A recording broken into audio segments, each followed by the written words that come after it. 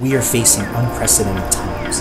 How often do we hear that? How many times a day has someone commented that these times are tough, different, surreal, like something out of a movie? And yet it's real, and the storyline affects every single one of us.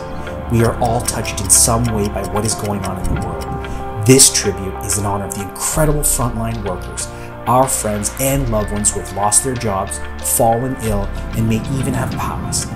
And as we find ourselves asking, why us? Why now? There's one thing you need to know. It's okay. It's okay to be scared. It's okay to be anxious. It's okay to not be okay. But it's not okay to think that you're in this alone. Toronto, we are going through tough times. And there's one thing that nobody can ever take away from you, your spirit.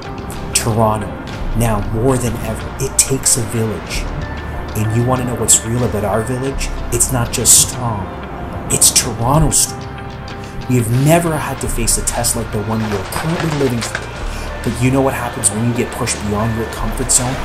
Greatness. Every single day we are pushed to our limits, and yet we hear countless stories of the human spirit rising up. So be strong, be brave, be kind. Through all this uncertainty, one thing is clear: we will get through this. And to do this, we must lean on one another and unleash the greatness that lies within each and every single one of us. We all wonder what tomorrow will bring. We're inundated with facts and numbers, peaks and lows, surges and drops. It is so easy to fall down that black hole. But what I beg of you, Toronto, is to remember that adage. It's called the present because it's a gift.